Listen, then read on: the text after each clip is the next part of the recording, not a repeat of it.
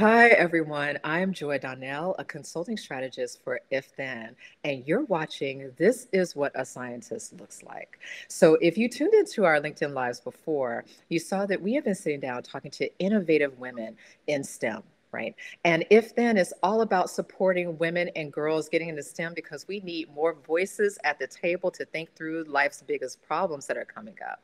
So I'm really excited to be talking to Danielle Twum. She is, oh my goodness, just I've gone from a fan to I'm a whole air conditioning system at this point. Okay, I'm with full HVAC at this point with Danielle. So just to drop you in, Dr. Danielle Twum combines her training as a cancer immunologist with the skills she has learned working in biotech to make science exciting and accessible to all. Danielle is from Ghana, West Africa, and in graduate school, she developed a passion for scientific communication for lay audiences when she participated in a TEDxBuffalo event, giving a talk entitled Guardians of Your Inner Galaxy. Translating scientific jargon into everyday accessible language, her talk was an introduction to the fantastic inner workings of the immune system. Danielle also accomplished explaining her thesis work clearly and concisely to a lay audience in the 3-minute thesis competition at the University at Buffalo, where she was the first runner up.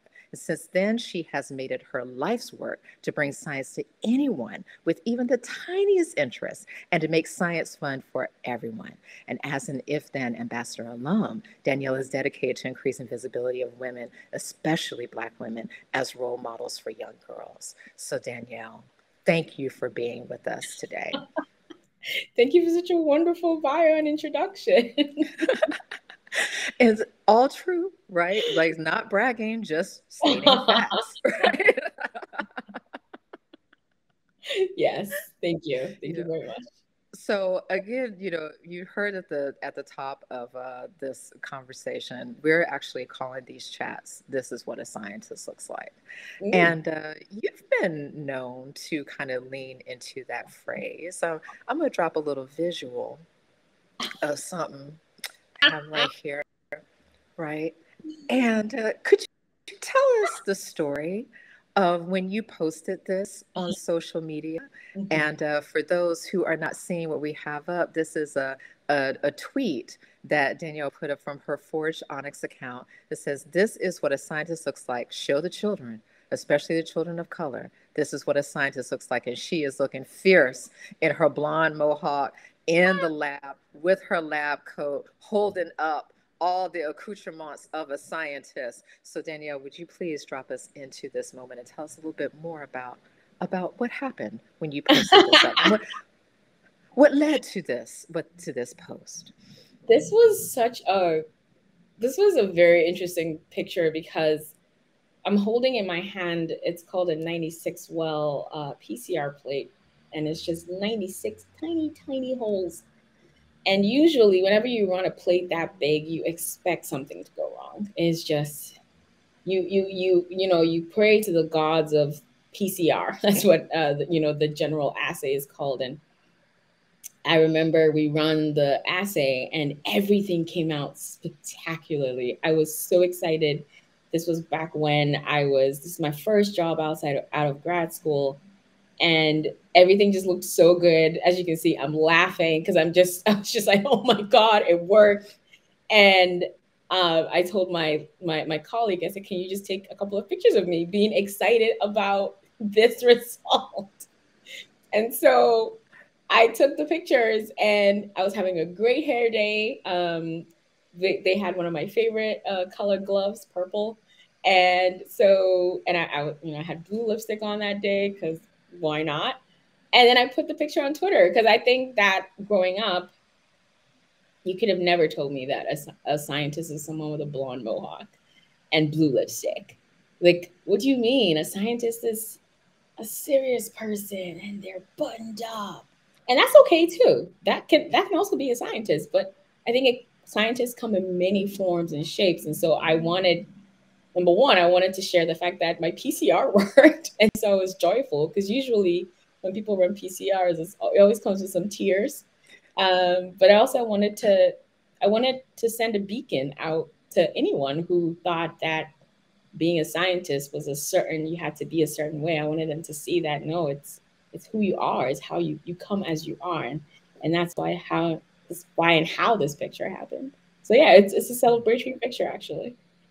I love it. It's a celebration picture. That's and isn't it so important to also document those moments, like document those unexpected wins when it's so easy for something to go wrong and for you to have not been laughing and smiling in that moment. Oh, yeah. I can't even express how important it is to big up the happy moments, because a lot of times in scientific research and even in life, you don't have a lot of highs. You have a lot of lows. You have a lot of learning. There are lows, but they're also learning moments, right? And so you have a lot of them. You learn from your mistakes. You learn how to do something and how not to do something. And so I think it's equally important to document the low moments, but you should not dwell too much on the low moments. And sometimes it's hard because you can go months without any positive result. Months. I mean, I can't. There were there were months in grad school where nothing was working, but then one thing will work, and that will be the turning point for your project or for whatever question you're trying to answer. And it's important to celebrate that because you have come this far. Like, you didn't just show up and it worked. You put in the work. You put in the questions, like the solving ability. You were asking, well, if I do this, then what happens? Haha, if then. So that, you See put in what you the did work. Yeah. Thank you, thank you. So yeah, I think it's very important to celebrate big milestones and milk it for as long as you can, because sometimes the low moments can take a while, and if you milk it, you will have something that you can reach back to and be like, oh, there are happy days ahead. Oh, that's beautiful. I feel like this is actually a perfect segue into something that comes up quite often lately in a lot of media, right? We're seeing a constant diagnosis of women having imposter syndrome, right? Mm. And Mm. within the true definition of it, that's actually a doubting of one's ability, right? The doubting that you have actually done the work and put in the work and are deserving of being in the spot that you have achieved finding yourself in, right? Yeah. And I know, we talked about this a little bit beforehand of like that term. Do Mhm. you think that imposter syndrome is the same thing as an imposter moment, right? Like, um, I think that it's good to have a healthy amount of doubt in your abilities, because it stops you from being overconfident and from, coming across as a bit too arrogant. But the problem becomes when you doubt yourself so much that you stand in your own way. It's unfortunate that the way most women are raised, we're raised to doubt our abilities, just the way society is set up. And we have to do a lot of unlearning from getting out of our own way. So there's two things we have to do. We have to get out of our own way, number one, and then we have to deal with everyone else that's in our way. And so I think that we have imposter syndrome. We work through it by getting out of our own way. But then we have imposter moments because people around us are in our way. And so then they will say or create moments that make us doubt, oh, do I belong here? Do I deserve to be in this space? Is my voice big enough to be included in the conversation? The answer is yes, yes, and always yes. Yes, you have worked this hard to come this far. You weren't just gifted this. If you didn't belong here, how did you even make it through the door? And we have to believe that, yes, people will try and get in our way. It's unfortunately the way of society, and we have to change that. We have to change that. So I think that by getting out of our own way, we kind of work through the syndrome, in my humble opinion. And then when we're able to move through the people who are creating moments, imposter moments, that's when we start seeing true success. And so I think it's a combination of both. But that's my take on it. that's how I've been trying to deal with it. So yeah. As you were saying that, it reminded me of something that you had said previously in an interview when you were talking about STEM is exciting and colorful, and there is no mold because we all like belong here, right? And that's kind of part of what that imposter moment that can come in after you've done work of even like that self-compassion work of realizing, oh yeah, like I've earned this. And the systems around you, some of the doubters around you is seeping in because they're thinking, oh, you don't quite fit the mold of what we have come to think is supposed to be occupying that spot that you're Exactly. in, right? Exactly. And it is such an important, reminder to just be like, no, there isn't a mold. You're here to be probably the first you that has ever been in this situation.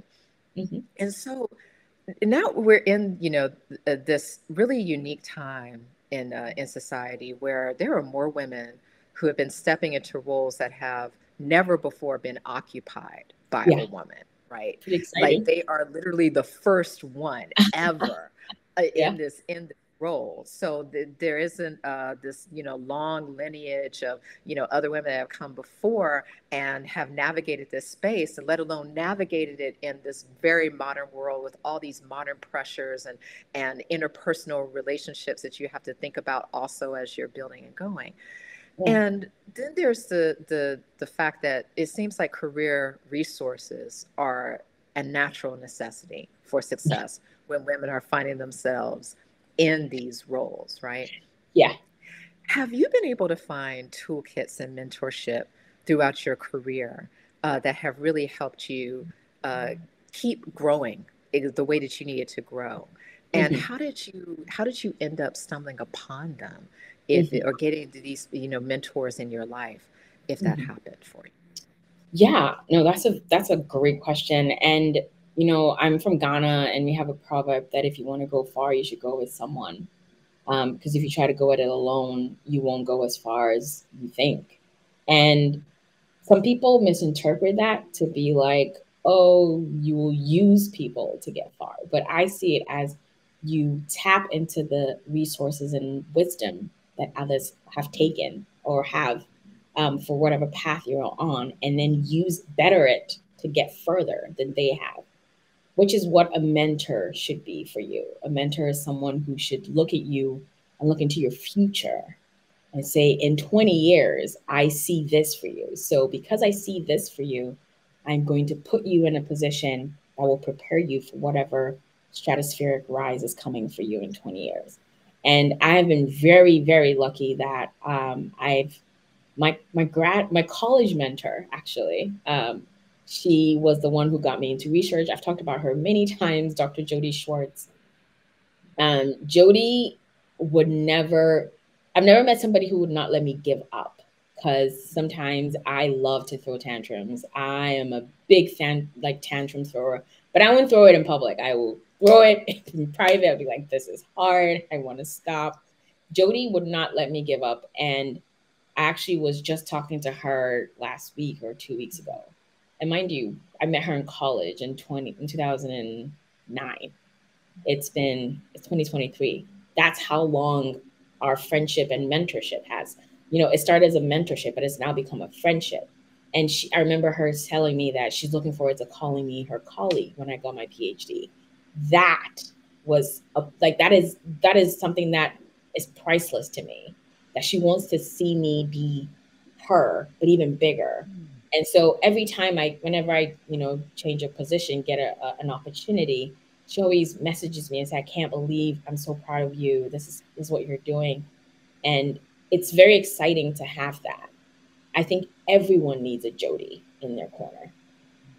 And not just an academic mentor, but you also need friends and family who want you to succeed. There is a difference between those who want you to succeed and those who are okay with your status quo. You want people to share in your dreams. And so sometimes you have to be intentional. You have to seek people who you know that if I'm having a bad day at work, I can reach out to them and troubleshoot it with them. Now, that doesn't mean that they're only in your lives to troubleshoot your bad day with. That means that you also doing the same thing for them. You're probably seeing opportunities. You're encouraging each other to apply for bigger and better things. You want to be intentional about who you surround yourself with and who you allow into your circle. I know as a scientist, I'm about to say something that's very frou-frou, but I really do believe in energies, because if people bring negative energies into your space, some people are energy vampires, right? They take, but they don't give back. You don't want that. So I think that personally, I've had to reach out and find resources, because I'm on a career path that I haven't seen anyone do before. So that means I have to be innovative in looking for advice, because no one has done this that I know and has done it this way. So then it's not like, oh, there is a nice little blueprint that I can just like go. But no, there is no pathway. I'm making the pathway. So then I'm reaching out to this person who has sort of kind of done something like this. Oh, how did you go about it? Oh, and this person, you're kind of adjacent to where I want to go in the future. Can you tell me how you succeeded, how you didn't succeed? And so it does require some, like, legwork. You have to put in effort, but we're trying to go for gold. So how do you think it's going to happen? Yeah, put in effort.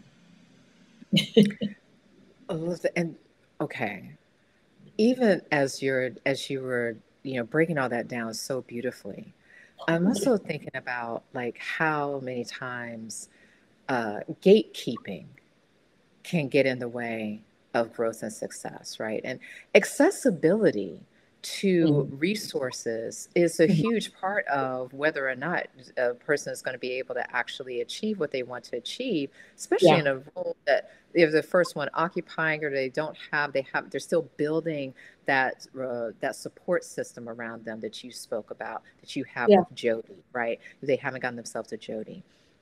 So when you think about things like even like having access to trainings for negotiation skills and things of that nature. Like, how do you feel about there being access for women, especially like in these roles, to be able to get access to training and advancement, mindsets and things of that nature that they don't have to pay into in order to be able to access those things? Oh, how long have you got? um, I think that once you've learned something, you should share it as freely as you can, especially if it has helped you get this far or further than you ever even thought. And I am very open when people ask me, how did you get this role? I offer my services. I will look over your resume. I will share my resume with you. If you want to steal my template, it's not stealing, it's replication. Do you want to use the same template? Use it. How do I know it works? I used it to get a role. So clearly it works. I think that we need to be very careful in not being scared of sharing the spotlight, because some people think that, oh, there's more than one voice at the table. No, let the voices be bigger. Let's all make room. All of us can fit at the table. The table is big enough. If it's not big enough, let's build a bigger table. I think that it's kind of sad that for a lot of women, you learn about, for instance, I learned about paycheck negotiation super late. And I had to learn it from a family member. And I was lucky that they were like, oh no, you should ask for this. You should ask for this. You should ask for this. It wasn't written down anywhere on the internet. No one taught me that in graduate school. No one taught me that anywhere. So I feel like if there was a bank of resources where we could all just access and be like, okay, so we're starting a new job. This is what we're looking for. These are the benefits. These are the stock options. These are X, Y, and Z. These are the basic necessities that we need as we go into a new role. I think that would be transformative, and it would actually make us a stronger workforce, especially as women. Already there is that pay, the lack of equity in pay.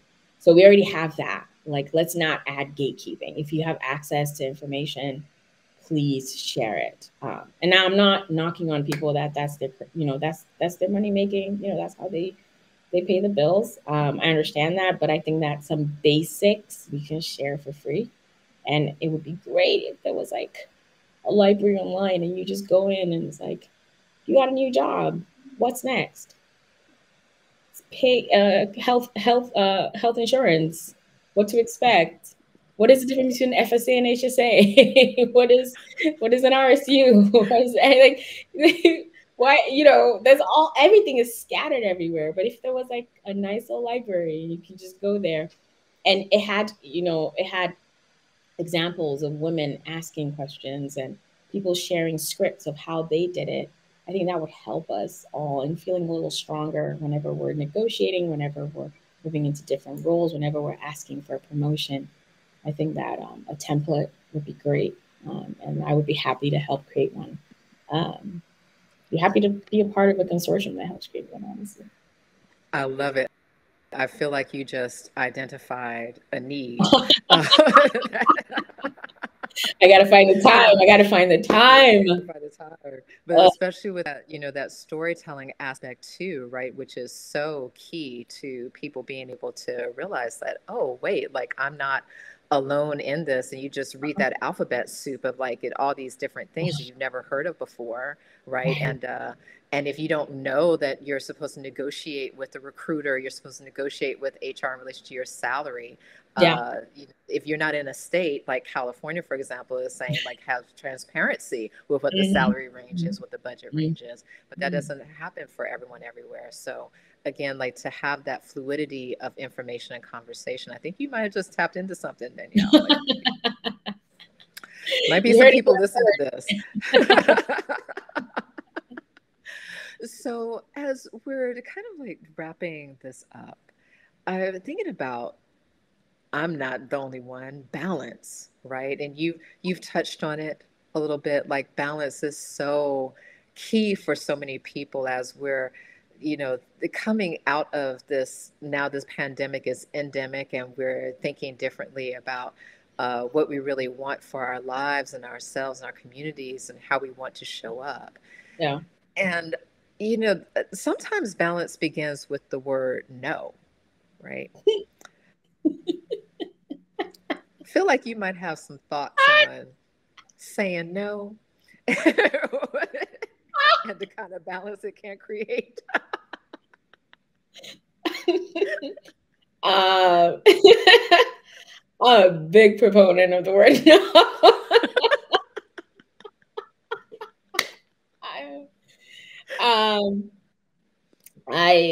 Oh my gosh, I learned in graduate school that you need to learn how to say no. And sometimes, and especially like as an immigrant, as a woman, I tend to sometimes look from a perspective of scarcity. I'm scared, like, if I say no to this opportunity, something bigger won't come around. But the universe is so big, there's no way something else is not going to come. There's just no way. And so it's like, I have to go through this mental gymnastics to be like, you do not have the bandwidth. It's okay to say no and wait. Something else will pop up when you have the time, when you have the energy to dedicate 110% of your effort to it. And sometimes you need to say no for your health. I mean, it is documented that stress is a killer. It's not even like a suggestive killer. It's a killer. It's bad. As somebody who studies cancer is stress. Like it's all, we have stress. So stress is a killer. And I remember listening to a podcast, and is this podcast, am I allowed to mention the podcast? Oh yeah. Oh, okay. It's called Ear Hustle. Ear Hustle. And I like that name. It's a podcast based out of San Quentin prison. Oh. And they had an episode where they interviewed a man who had been on death row for over 20 plus years. And they asked him, how do you live every day? Like, how do you wake up knowing that today could be your last day? And he said that those of you on the outside, I would never forget this. He says, those of you on the outside are always planning, tomorrow I'm going to do this, tomorrow I'm going to do that. He said, for him, eternity is now. I have never forgotten that. And whenever I'm scared that something is not going to happen or something good is not going to come because I said no, I remember that eternity is now. Like, it's okay. Like, this is it. This future you're worried about, this is here. And it's okay that this is not happening now because you're tired. Rest. If today's your last day on earth, you've rested. It's okay. There's nothing wrong with leaving and being rested. Like, there's nothing wrong with that. So yeah, if you take anything from this, just remember eternity is now. Because I mean, he's not wrong. No. We're not guaranteed the next minute. Like, the only thing we have is now, and this moment is our eternity. And some might think, then seize the moment, or don't. There's nothing wrong with that.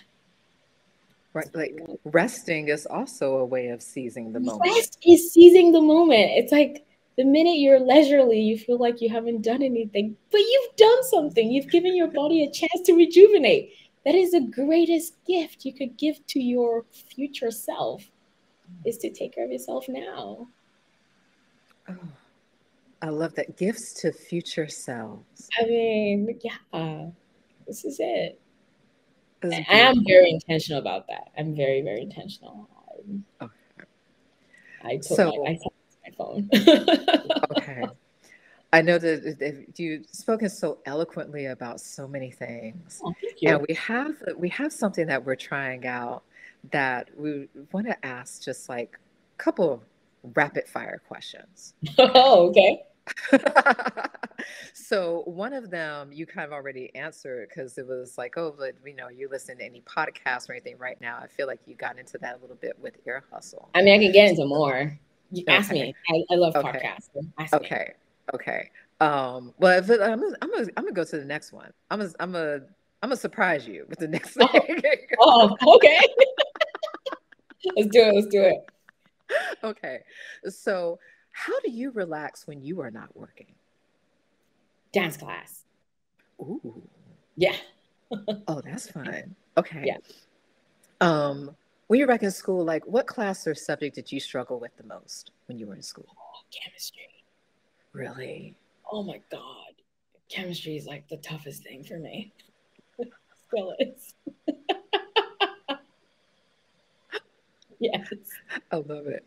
Thank you for being transparent. Okay.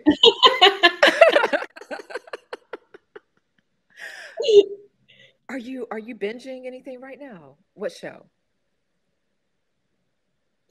Oh, I just rewatched all of Derry Girls on Netflix. Really? Okay, that's still in my queue. I haven't even gotten into that yet. So Oh no, yeah. I'm moving that up. I'm I gonna be just, moving that up.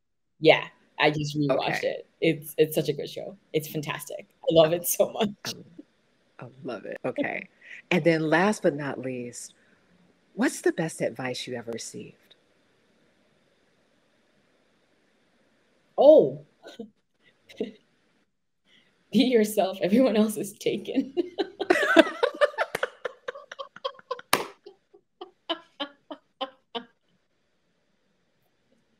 Yeah, one of the best things. Yeah, Yeah. I had read Yeah. it somewhere, but then someone actually said it to me, and I was like, "Wait, really? They're not wrong. It's true." Right. Right. It Yeah, like wraps you in a warm little hug of like, no, you can go ahead and occupy this space and time in your it is. body as It yourself. is a meditative sentence. I love it. It Okay. is. It is. Oh, Danielle, this has been fun. This Oh, has thank been enlightening. This you. has been just, I don't know, glorious and restfully. Thank you. Thank you. Thank you Thank for being you so for sitting down with us. Thank you for sharing space. Thank you for diving into the things that you've been diving into. And we're going to be sharing too, like if you got moved by this conversation with Danielle and you want to stay in contact with her, we're going to have drops them for all her socials and everything so that you can stay connected. And we just dig what you do, Danielle. Thank you. Thank you so much for having me. This has been wonderful. Okay, wonderful. So, bye, you all. We'll see you next time on This Is What a Scientist Looks Like. Bye. Bye.